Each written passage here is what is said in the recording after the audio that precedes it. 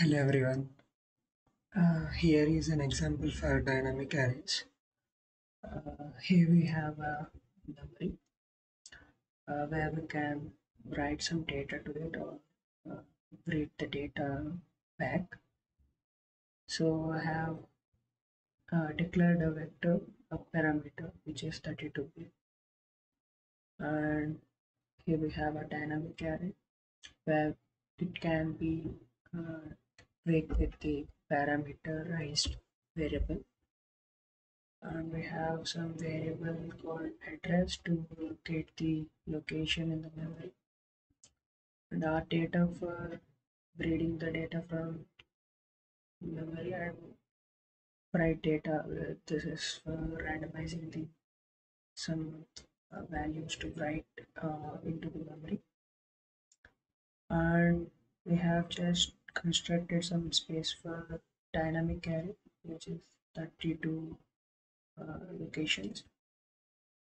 And in this for loop, we have inserted some data into the memory using the randomized function. And this is the function write memory where it writes data into the memory to a specific location. And at the same time, for future evaluation, we are just using this dynamic array assigned with this same write data.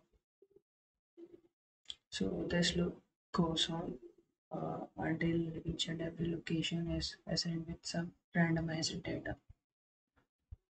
Now here we'll be iterating through entire design, like entire 32 locations. We'll be reading the data from each location and just comparing that with the dynamic array so that there is no mismatch between the DUT output and the dynamic array data. So if there is any mismatch, we'll be just displaying an error. That's it.